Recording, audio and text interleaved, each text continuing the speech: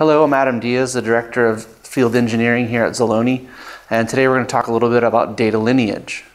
So maintaining data lineage is not just a nice to have feature. Understanding where your data has come from and the various operations that have been taken against it in terms of transforming that data into a usable data set is many times a legal matter. So from a finance industry perspective, from the healthcare industry perspective, understanding that lineage is very much a compliance issue with regard to regulations in those industries. It's almost as important as privacy in both of those industries.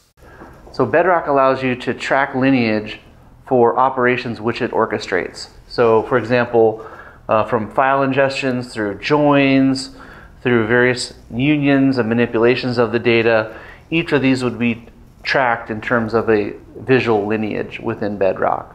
So this is important, again, not only from a visual perspective in terms of using the data, but again, also from a legal perspective.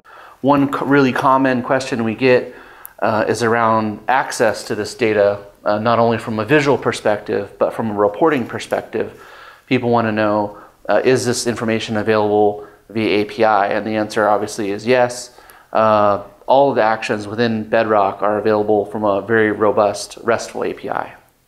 Thanks for watching. Please join us next time for the next installation on Zaloni and Bedrock.